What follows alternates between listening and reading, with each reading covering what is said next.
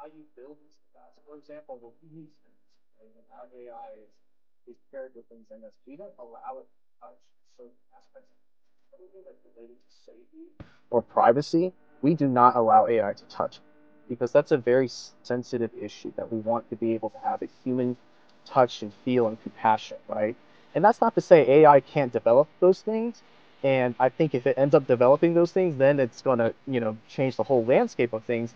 But at the same time, where we are right now is, move along with AI, but don't lose the sense that you have with your end users, right? Because your end users and your care department, you are the voice for the customer, right? As a care organization, you are the voice for your customer. And that's what businesses are now kind of valuing care departments because like, oh, they are kind of like the front and center of being in the front lines with our end users, like they can tap into what's going on with them. They're the first to know what's going on with the end users. They're the first to know that your product is bad.